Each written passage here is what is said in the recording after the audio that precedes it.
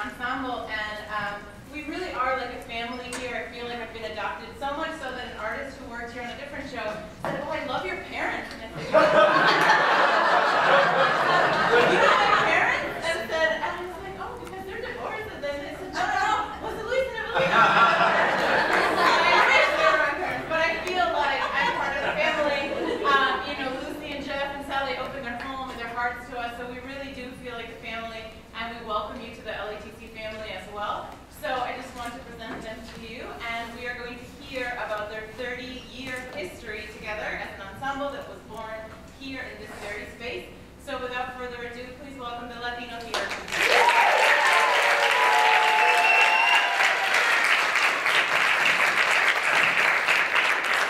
So we were going to start, and then Jose Luis said we had to say something. I have an announcement.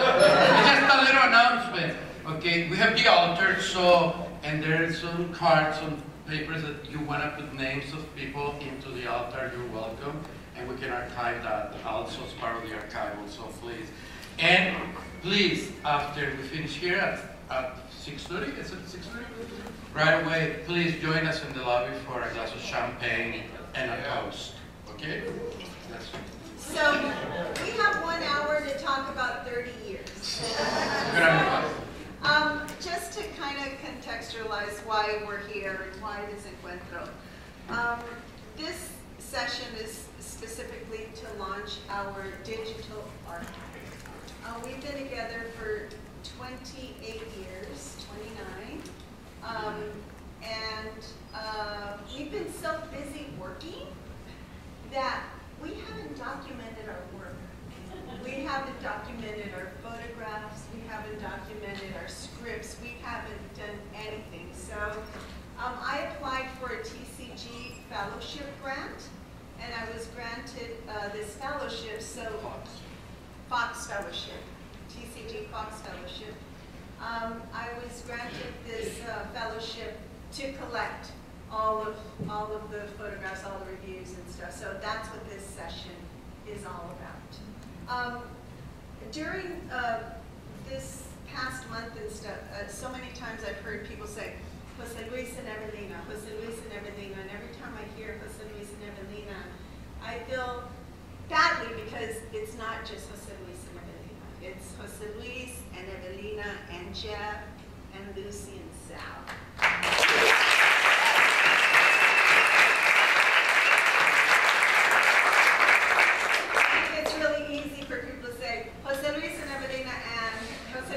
But really, this is an artistic family that's been together longer than most marriages.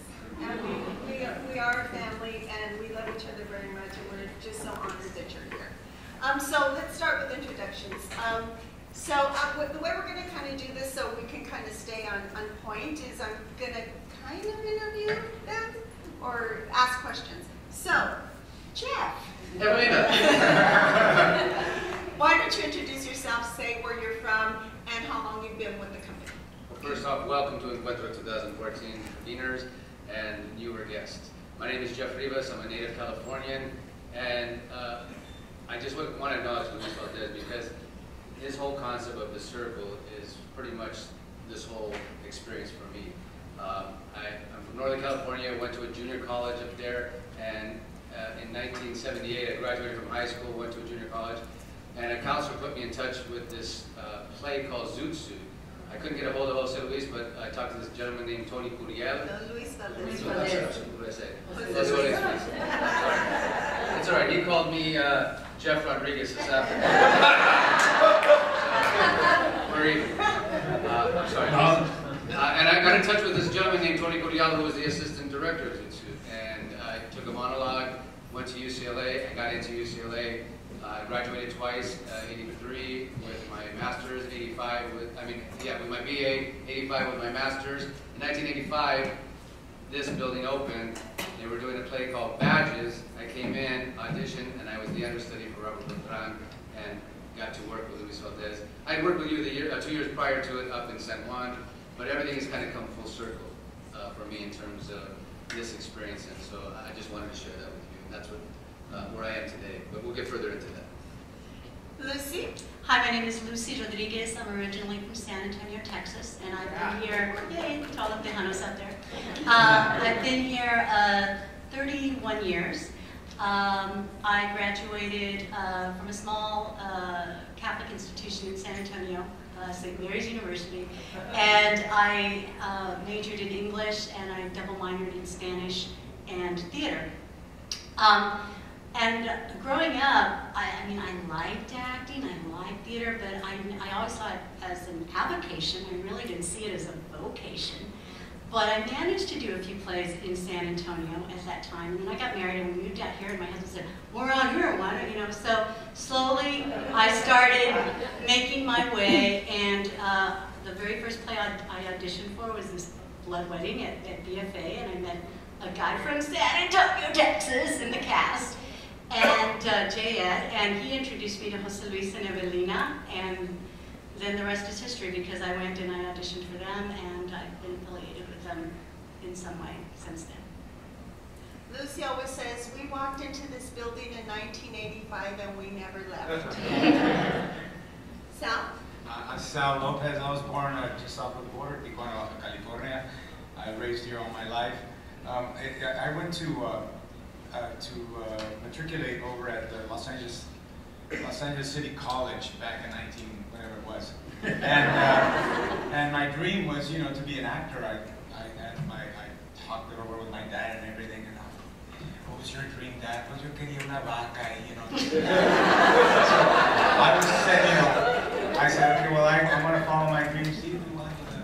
So anyway, so I go and you know, I get there and I didn't do it. I got cold feet. I was like, what are you, you know, I didn't do it. I didn't think it was something that was possible. I'm gonna cry. We have a man in our company, a bit private. We're been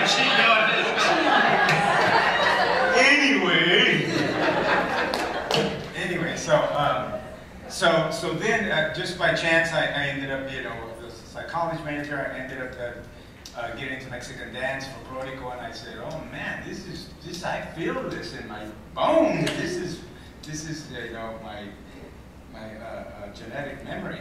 So I really got into that, and then I got into a dance company. So I did get on stage, you know, did some professional stuff with a company that a beautiful girl who's not my wife said, you know, they're having these auditions for this thing called Zoot Suit, and some of us dancers are going to go because we want the experience of auditioning.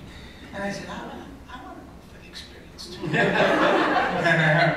I go, and the dancing was no sweat, because at that time I was pretty fresh off the whatever. And then they gave me something to read, and I go in, and that's the first time I saw Luis, and I go in. You don't remember this, but I mean, maybe you do. Anyways, at the table, you know, and I go in and give me this monologue to read, and I read the whole thing like this, the whole thing like this. But you know, I knew what this was. I mean, I had, you know, felt it, I had heard it. It was something that resonated with me. And then I looked up and I started laughing. You know, Luis started laughing. And then he goes, "Here, learn."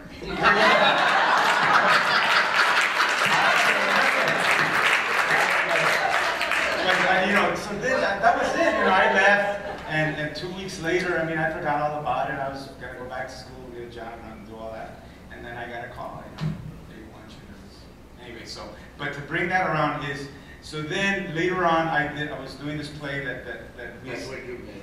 Yes, and so then later on, I did this play with Luis's play, Corridos, and I was up in San Juan Bautista.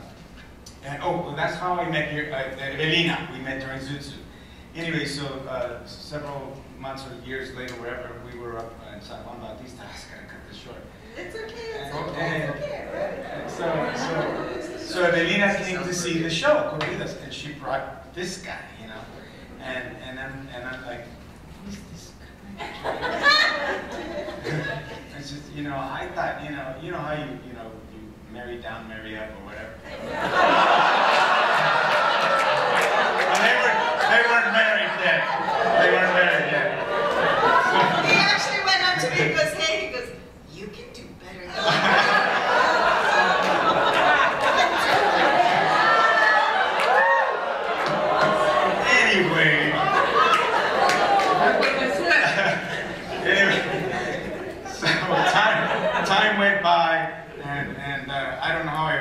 maybe it was through Evelina, I don't know, they were doing this play called Hijos that Lucy was in, Evelina was in, and Jose Luis had directed. And, right, and Trini was in it, Trinidad Silva, Angela Moya. This was in a little theater called Yes. the Jorge Negrete in East LA. Yes, and what did you call it, Luis? And what? Storefront. Storefront, absolutely. Anyway, it was just powerful. This play was like really moving. I thought, man, I want to work with this guy. And it's him. But, so, anyway, just so then, so as it turned out, I joined this other acting, they were starting this acting group with a bunch of Latinos and everything. And they kicked me out. I was the only one that was kicked out of that group. And we're not going to tell you who it is, but we know them. But anyway, I was the only one that was kicked out because they saw me as a dancer. And Jose Luis, he said, you know, he recruited me to the group, and that's why I'm here.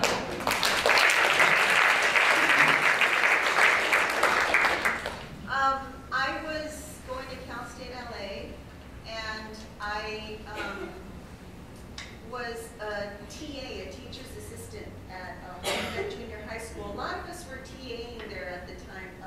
Los Lobos, all of them were TAs. I was a TA. We were all, you know, that was like our part-time job.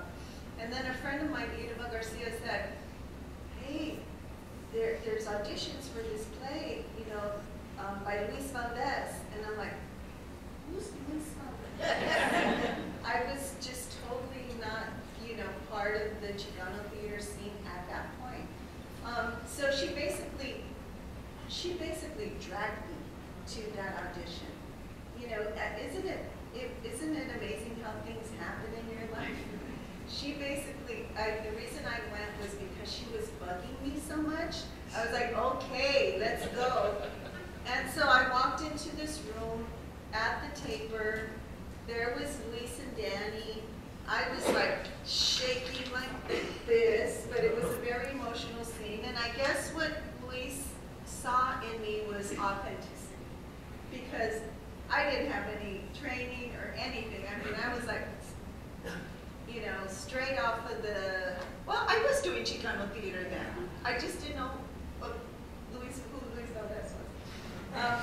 And so a few weeks later, you know, I'm the female lead at the Marte Forum. And that's where I meet Sal and a lot of other friends. Lupe Ontiveros, who can paz descanse, who is also part of our company, who passed away a few years ago. So Jose Luis and I met. I moved to Santa Barbara for 4 years. We came back. We met at a TENAS conference. Oh yes, we met at a TENAS conference at East Los Angeles College, where I met my other mentor, Jorge Huerta. We're so honored that both of you were here, Luis and Jorge. And But it was in Fresno when I asked you. We met in Fresno. I Okay, saw go her in ahead. Fresno. I have to tell that story. She has to be part of the company. How did she get into the company? Right? yeah. She's done suit and everything, and then, you know, I thought she never talked, and I'm not into submissive wives or women at the time. I was like, I don't like, she's not smart, I don't want to. She stood up in that conference and she spoke, and I went, wow, she's really smart. So I went to her and I say, let's go to lunch. And she said, okay, yeah, why not? And then we sit down and I say, I think we should live together. The same day. Same day. And of course she said, I said, are you crazy? I don't even know you. And then we left the conference. He was following me around all weekend. And then together with Carmen Sigüenza, we were competing. And she goes, you know that guy, Carmen Sigüenza, is after you. He goes, he's gay. Look at the way he walks. he told me that Herbert was gay. Not to use anything. Anyway, so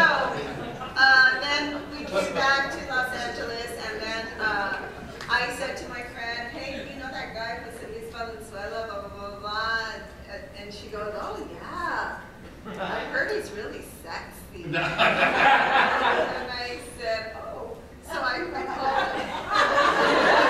I picked up the phone by Tuesday. And then I went to, I don't know, it happened very quickly. I think it was because he had a high phone bill. And, you know, this happened in August, and by January, Fidel, I had a son, Fidel, by January, we moved in. We were in San Luis and we were in Santa Barbara. So, and then, you know, our life together started that way. And then we came to Los Angeles. We did the play at the Jorge Negrete, and so, and then The people who were building this theater yeah. went to see the play at the Jorge Negrete. You almost know the entire white. And they liked it, and they came to me and goes, "Can you wanna, you know, we're building a theater. Can you come and talk to us?" And I came, and we had lunch, and they showed me the same thing that they were building. They were gonna do your play. It was a whole thing. And they say, "You know, we really like you. What do you want?" I said, "I just want a room, you know, a room to exercise with actors." I said, because that's all I've done in my life since I was 19, and I had never had a straight job. She forced me to come to LA. I was with a company, for Teatro de la Esperanza, and they said, let's give me a room just to get some actors together to work, exercise." And they say, "How many hours?" I say, 2 hours, you know, 4 hours, 2 times a week. And they say, "Yes, you can get one of the rehearsal rooms." But, you know, I was married, I had a son, and I said, "Don't you have a job?" They go, "No, we don't have any money." I don't know, no problem. And I said, "Well," they said, "The only job we had is an accountant in the accounting department." And I said, "I'm a great accountant." I'm a great accountant. So they hired me as an accountant. They hired me as an accountant in the first floor of the accounting department, and that was 19. I went to the auditions when you were auditioning because I would try to move out of the accounting, you know, just to be there, you know. And I tried to do readings. You had done La Bamba. And I had seen The Kiss of the Spanish Woman in Spanish, and I loved the play, and I brought it, and I got Diamond Phillip at the time, and Ismael Carlos to do a reading, and you know, and the dramaturg hated the play at the time. He told Bill Bushon not to come and see it because it was a really bad play, you know, so there you have it. Anyway, so I kept doing readings, and then we did a reading of La Víctima, and he said, you know, I think we should do this play. So he gave me an opportunity to direct the play on this stage, and so we opened February of 1987, and it was a huge hit. La Víctima. La Víctima. She does not listen. You know. It was a great success. You know, it was interesting because the producer at the time, you know, "Oh, I don't wanna have my name in that play because it's just a Chicano play." So when the play finished, you know, at the time it was great. You will do the play, and at 12 o'clock, the review will be here. By the time you finish the play, the review will be out. And we got a great review, front page of the LA Times. So it was a fantastic time. And then they say, "Well, get out of the accounting, bring us play," and we started just producing. I directed. We did The Promise by Jose Rivera. Was his first play that he had written and not to go really soon. Diane is here. No, she was in it. Diane Rodrigo was in it. Lucy was in it. And then I read this wonderful play by Mincha Sanchez called Roosters, and we produced Roosters right away. And the way this happened, some of you went to the Gardena group in San Antonio, you know, and I don't remember what year that was, but I went as an observer because I was not a part of the group, and I met this incredible lady. Her name was Ruth Mayles. Okay, Ruth Mayles. Amazing. And you know, hey, that's the way I've been all the time. I met her, and I tried to be her friend, and then I told her what I was doing, and he goes, "What do you need, you know, to do your dream?" I said, "I need $200,000. you know, to make my lab, to produce plays. And she said, I'm going to give it to you. And she gave me $200,000. And that's how we created the lab. And that's how we started producing with the lab during that time, which was really, really important. And so we created the lab, and we made it, and the members, the original members, were Evelina, Enrique Castillo, Sal Lopez, and I can say, I got a phone call when I say we're gonna make the company, and I say I want you to be part of the company. The director of the other company called me. Okay, why would you like it? He's a dancer. in the lab, Ángela Moya, Trinidad Silva, and Lupio Tiveros. Trinidad Silva passed away in 1988, and Lupio Tiveros.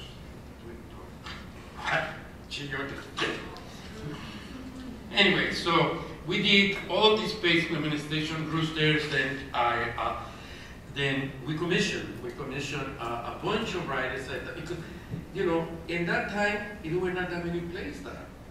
We didn't have that many writers writing plays. So we needed to commission people to write plays for the company. Commissioned Sherwin Moraga, we commissioned Heroes and Saints, that's all Jimmy Santiago Vaca, Eduardo Machado, Steven wants to play the blues, we commissioned him. Culture Clash, we commissioned him for them to do Ball of Beans, and we commissioned Mircha Sanchez-Scott. And Mircha, we brought her into the company to write for the actors, and she created Stone Wedding, which we produced in 1989. And it was difficult because, you know, she's I love her writing, she's fantastic, but, you know, she was not used to work with an ensemble. So we did this play, and it was an interesting experiment, but it didn't work. And the entire idea was, how can we create an ensemble inside of a lower theater? There used to be a lower theater when we worked here, you know. So we decided, well, the play was fine, it was great. Grom was a designer because we didn't have designers there, you know, that were Latinos. So we went and decided, let's do a play the way we knew how to do it in the teatro.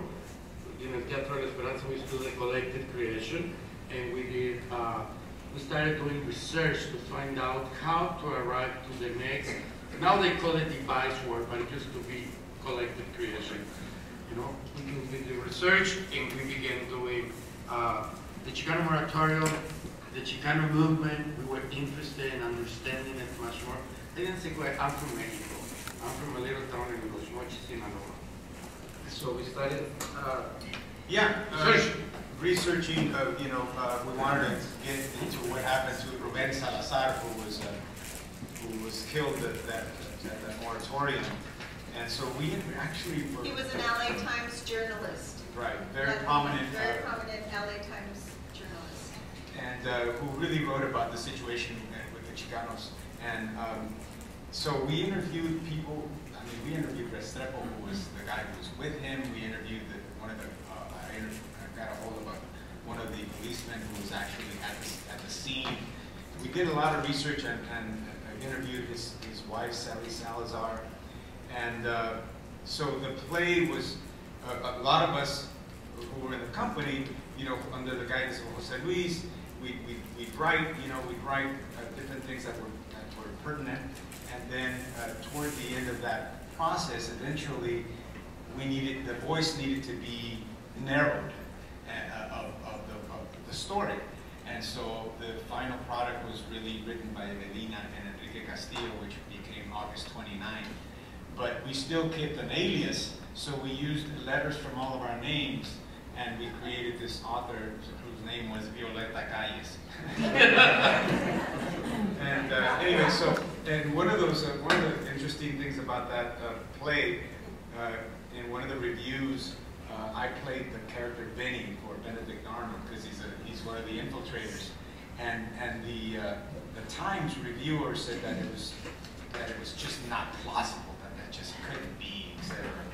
And then Rudy Acuña actually wrote this rebuttal that was incredible, and they eventually published it in the LA Times. So a lot of stories. But during that 1990, we did that. It was very successful for Chicano. You know, we had brought this new idea into inside the institution, but they were suffering through economic crisis in the theater. And in 1991, in October, the company, the Los Angeles Theater Company, declared bankruptcy because the city took the money out of the LATC. They used to give them $750,000 a year for the maintenance and the operation. And so they took the money out, and the ombudsman there would say, we can't do it without the help of the city. So they took their boxes out, the traders came, took the lights, everything, and the police came and locked the doors. And we as a company say, we're not leaving, we're going to stay in here. So we slept inside the theater for 11 days. Wow. And we say, no way. So we had a press conference, and they finally decided, after 11 days we were not going anywhere, they decided, okay, we are going to give you the money. And then they say, you want to be hired by the city? And we say, no, I don't, because Gordon Davidson had come and asked us to move the company to the table, the market floor. And we say, yeah. And during the time, we rehearsed La Virgen. Luis, we borrowed the script from Luis to do La Virgen de Guadalupe, and we were rehearsing La Virgen inside the thing, and we went out and became part of the CTG, the market. We created, again, I went out and raised $5 million for a very ambitious initiative, which is called the Latino Theater Initiative. And the deal was we were going to have one main stage show at the Market a year, plus 10 commissions every year. And by the 5th year, which was the end of the initiative, we were going to do the entire season of the taper with Latino plays. Okay, that was the initiative initially. But we were there from 91 at the end to 95. But we were able to produce Death in the Making. We were able to produce Carpa Clash with the Culture Clash. We were able to produce Bandido from Luis Valdez, and we were able to produce Floating Island. So we did in history, understanding that since Sutsu, that they had not produced a Latino play until this moment happened. So because of it's difficult to be a company inside of an institution. We moved out. We decided, let's go back to our roots, and let's go back, and we moved to Plaza de la Raza, which is a community center in East LA that had a small little theater. So that at that point, that is when the Latino Theater Company was created. That's the point when we became independent. We were called the Latino Theater Lab. Now we call ourselves the Latino Theater Company. We became a nonprofit organization. We created our own season at Plaza de la Raza with La Víctima and August 29th for the 25th anniversary of the Chicano Moratorium. And then that was the first time we also started to produce our own. I co-produced that particular play. So we started producing our own stuff, and that was kind of like the first time that we worked outside of an institution. It was at that time that when we were at the CTG that there was a contest at Plaza de la Raza, and Sal Lopez dared me to write a play. And that's when I wrote How Else Am I Supposed to Know I'm Still Alive? So that was the first time that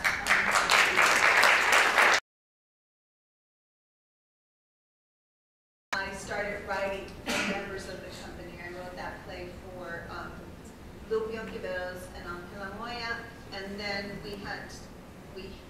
it was one act, so I had to write another one act, which is the first incarnation of premeditation, and that Sal and Ángela were in. So, yeah, go ahead.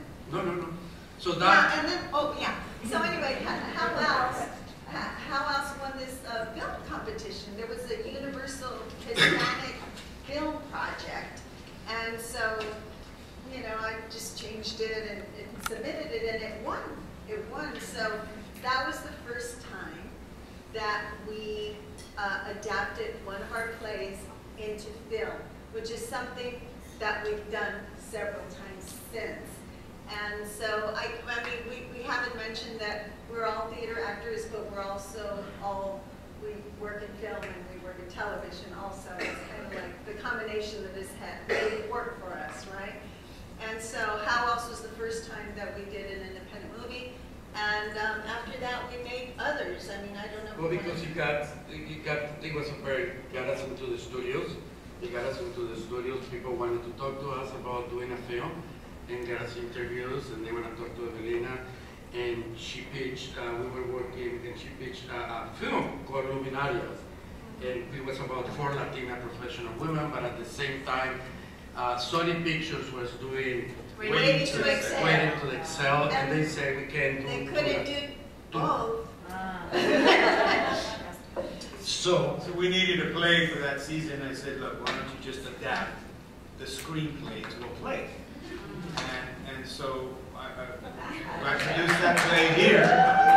This is about the But anyway, so we produced that film, the play here, and then we decided to make it into a movie. And we raised money by just asking our friends and family because we didn't know any better, and we started just raising the money, really grassroots.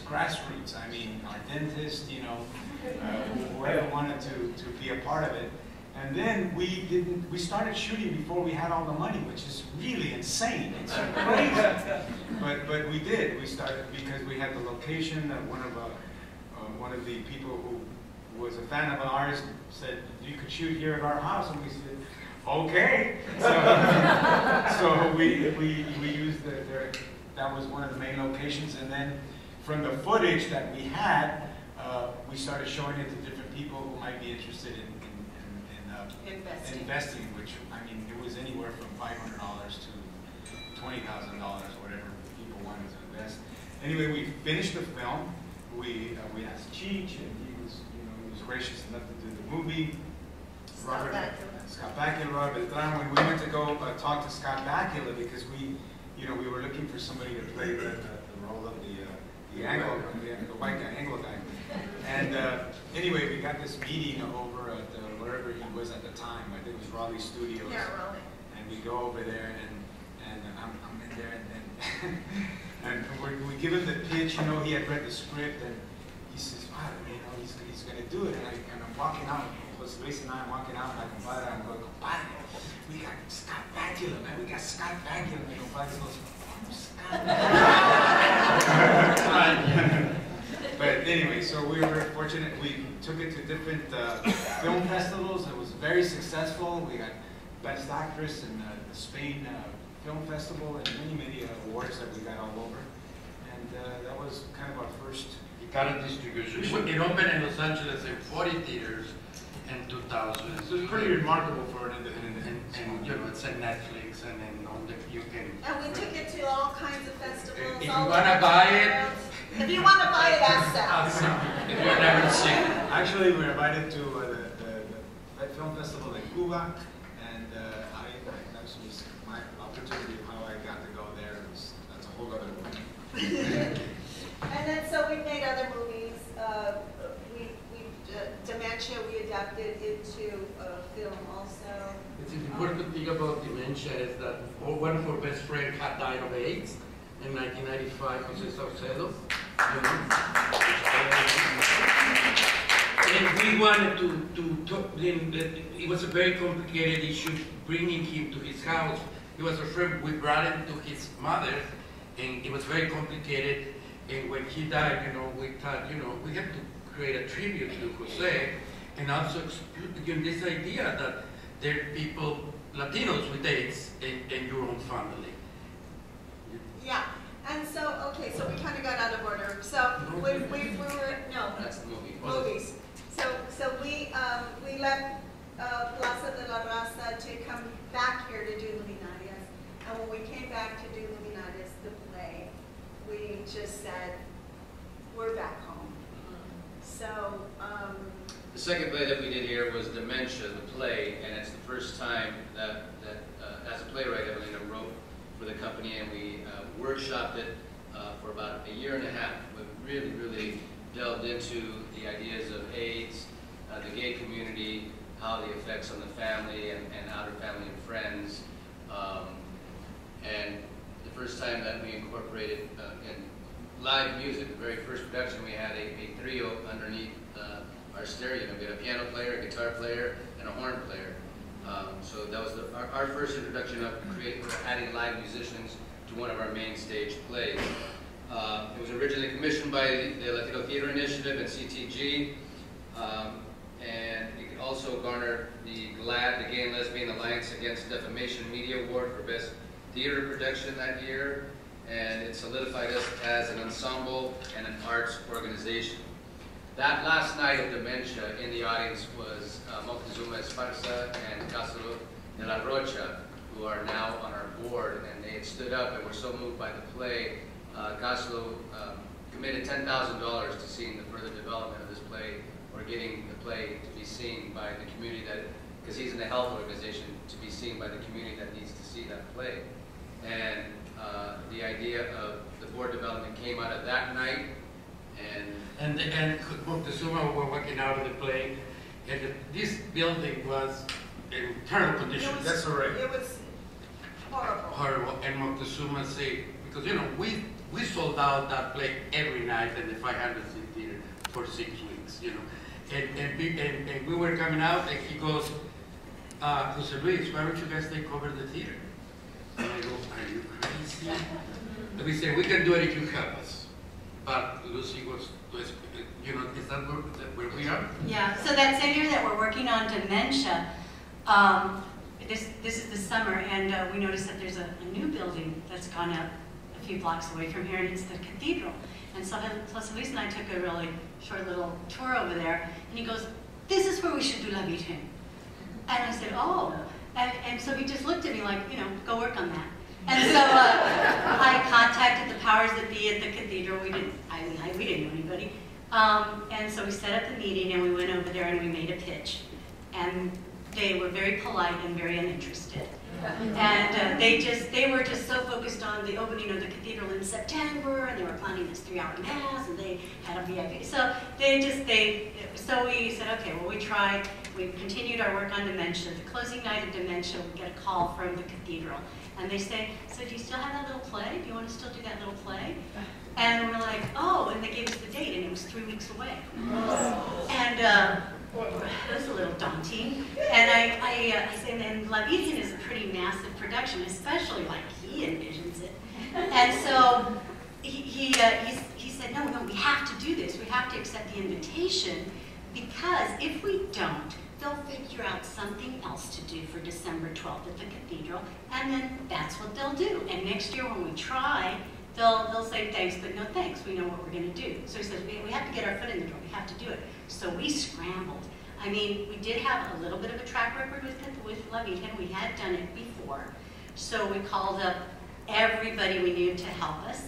Never mind the 9 professional actors we needed, the 9 leads we needed. We needed Aztec dancers, we needed musicians, we needed children, we needed people to be in the pueblo, we needed people to be in the foro. The venue, the cathedral, for as beautiful as it is, had a horrible sound system. So we had to go in there and address all the technical issues with it. And we did it. We did it. It was a very bumpy ride. The only mic that did not go out that night was Sal's. So he was like, it was great. It was great. It was pretty, it was weird, but the audience was real appreciative. And the cathedral, to our surprise, called us back and said, okay, well, let's talk about next year's production. And we were real surprised because, I mean, we had infiltrated that place for a few weeks. We had 80 to 100 people, down at the cathedral at 8 o'clock at night with headdresses and musicians and children. Aztecas on the altar. And the security was like, oh. But it worked. And this year, right after we finish Encuentro, we go into our 11th production of La Virgen.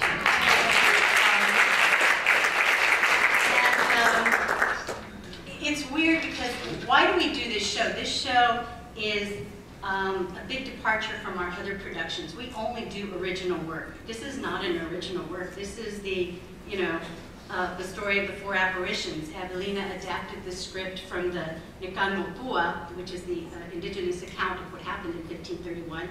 And then we do all our plays in English. This is our only Spanish language production. Our home is the LATC. This is where we do our plays. This is the only production we do outside.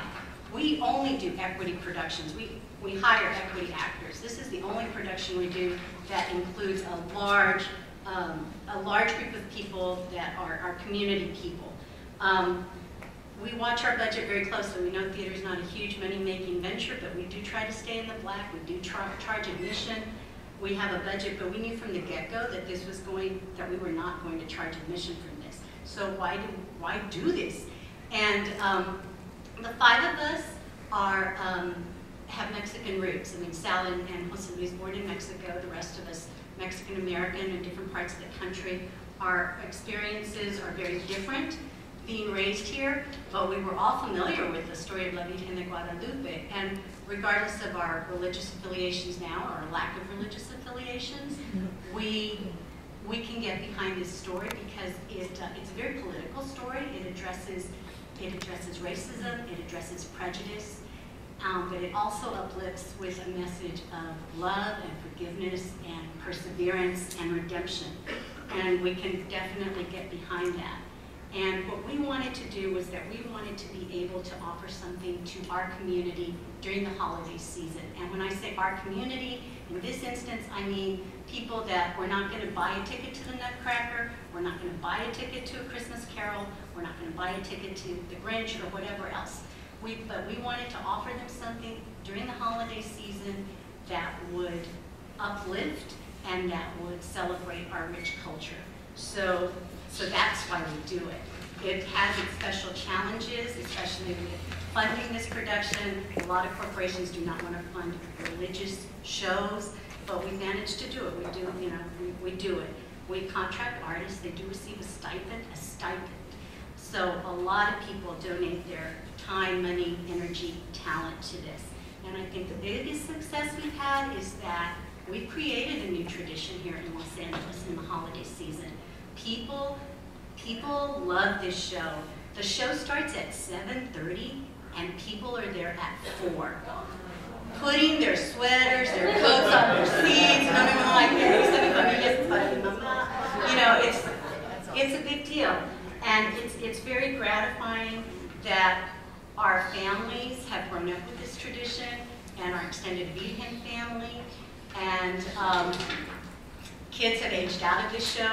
I think the best example is Esperanza. When we did it at the $1 Million, she was 5 years old or whatever, and she had the opening line of the play saying, "Ahí vienen los hombres barbados," and now she has played La Virgen. She sung it beautifully. So I don't know if this tradition will continue after the 5 of us sit down, but to everything there is a season, and we gave it our all, and we love it. We will continue. We're running out of time. Like I said, we're trying to put 30 years into 1 hour. So I think what we should do is probably scroll the images of our productions. We did, after Dementia, we did Solitude, which was another devised work.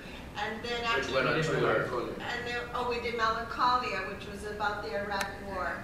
And then we did Solitude, which is another, from the writings of Octavio Paz, The Labyrinth of Solitude.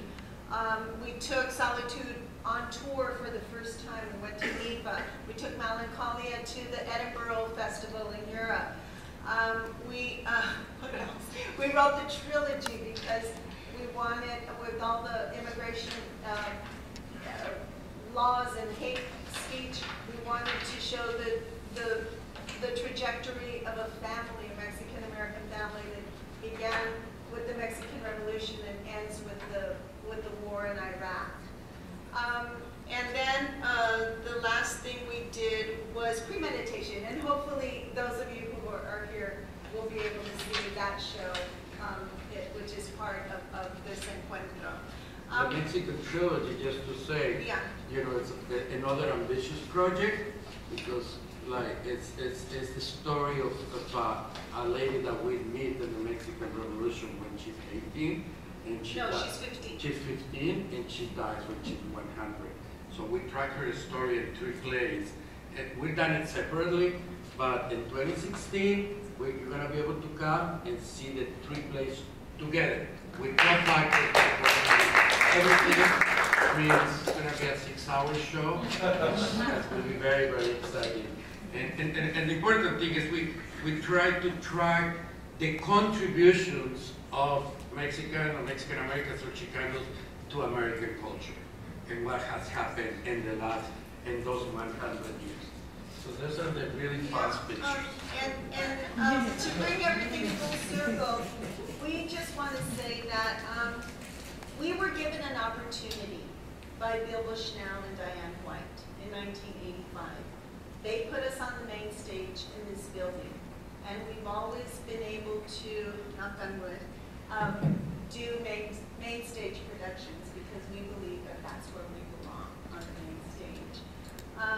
We were given an opportunity, and we believe that we should give opportunity because we were given an opportunity. So that kind of brings us full circle to this Encuentro, why we're here, you know, why it's so important for the younger generation to know the history, take that history, make it your own, and, you know, take over the American theater. That's what this whole thing is about.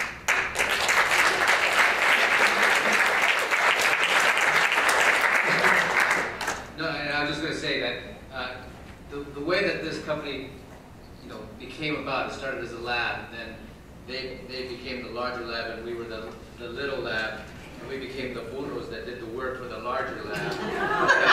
And then that became the name of our production company, Burro Squad Productions, when we started doing films. And then Jose Luis created yet another lab, which then created Melancholia.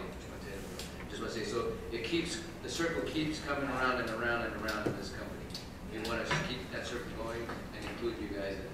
I want to also just have a quick shout out to, you know, you see Jose Luis and Evelina, and they're a power couple. They're really, really blessed to have each other. Sal, Jeff, and I also have wonderful spouses that are part of this company. Jeff is married to Elena Rodriguez, and they're 10 years married, and almost. And then Sal is married to Yervini. Many of you know her, an artist in her own right, and our choreographer. And I'm married to a wonderful guy named Albert Alfaro, who is truly, truly supportive of all the work we do. Last night when Lupe was up there talking, I said, you know, we cannot do what we do without the love and support of our significant others.